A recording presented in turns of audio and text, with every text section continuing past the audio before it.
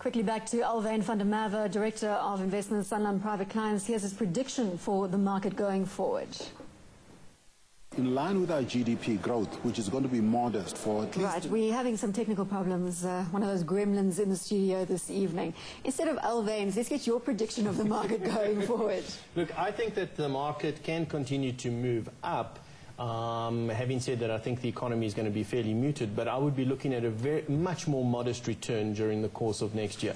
So if you think this year, what will we end up with? It's entirely possible that we have more or less a 25% return out of the local market for the year as a whole. Now, in any year, 25% return would be absolutely spectacular. So at the end of the day, I think we've had a really good year after a phenomenally difficult start.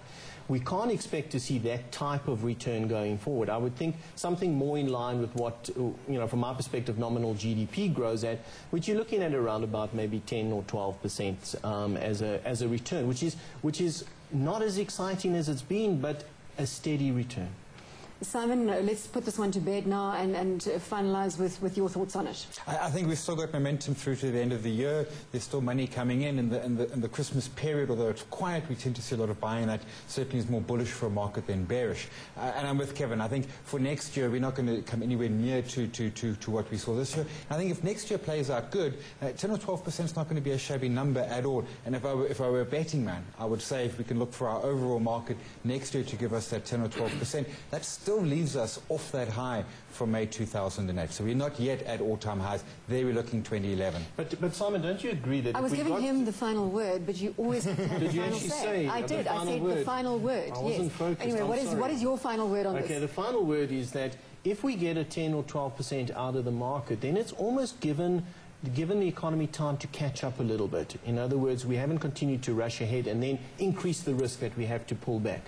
So it would be nice if we have it would be actually a lot better if we had a more modest performance out of the market, allow the economy to catch up, allow the earnings to come through, and then you get sustainable growth from there. Well, independent telecom operator Vox Telecom's annual diluted headline earnings per share jumped 56% to 6.18 cents.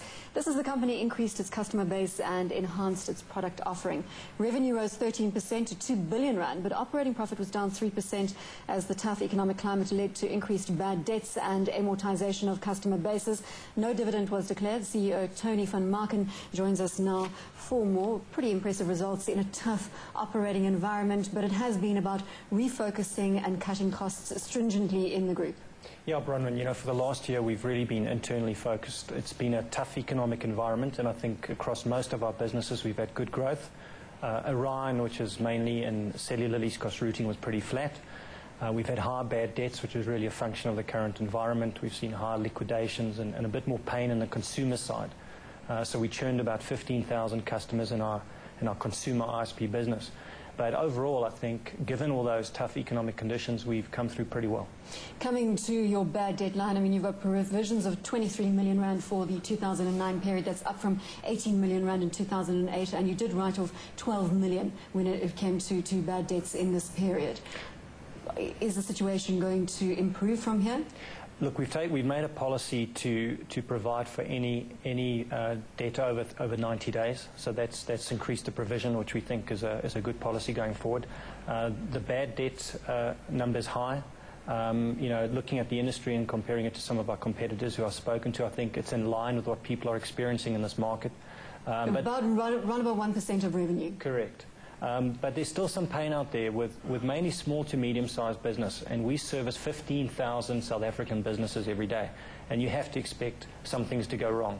So, we're going to expect some more pressure there. I'm expecting you to jump in at this point, Kevin. Yes, I am, but I'm worried about that last word. Tony, what do you need, what do you sense that you need to happen for the business to start to perform? Is it simply a question of a pickup in the general economy? Is it as simple as that? Or are there specific aspects which you think, if this started to come through, you'd be much more happier? Yeah, that's a great question. I mean, there's a couple of things. I mean, first of all, you see a delay in CapEx deployment by some of the big banks and the big companies in South Africa, so we get impacted by that. They don't buy new PCs, they don't upgrade, they wait a year. So obviously, although we provide a service in reducing cost, you see a delay in actual execution by some big corporates. On the regulatory side, we really need some serious changes to be implemented by ICASA. We don't have local number portability. So if I go to a large corporate and say, let me move all of your numbers to Vox Telecom, I have to give them brand new geographic phone numbers. I can't port the existing numbers. So a lot of companies won't want to incur the expense. So there's some critical things like that will open up the market for further competition. And really it's a pity, because we could be saving corporates and consumers a lot more money if we could get some of the regulatory hurdles dealt with. Are your gross margins sustainable at these levels? The interim period, you were looking at a gross margin of 22%. That is up now to 25%. Is that pretty much where this group is going? Yeah, I think we should be consistent there, but we're going to have some short-term pain as we transition our least cost routing business over to our traditional voice network, because with the lowering of wholesale interconnect rates, that affects the arbitrage in some of the voice business we do. So in the short term, that has a negative impact, but in the longer term, it's very positive, because for all of our voice business and our retail voice business, we'll get better margins over the longer term. And that's ultimately the revenue pie that we want to go after in South Africa. Simon, do you have a question on Vox? I mean, two questions. Just first one, split between consumer and business, your sort of private individual and business. And is one of them showing particular more pain? Are you incurring more bad debts in the one space or the other? Or is it relatively evenly split between? Yeah, I mean, about 200 million rand of the group revenue is really consumer related, so it's fairly small. And there's quite a lot of pain in that business, but on a relative basis, it doesn't make as big an impact. So the big write-off has really been in the corporate space. And if I isolated it, there were a couple of large customers that just went bankrupt, and we couldn't recover some of those numbers. One more very quick one. Last word.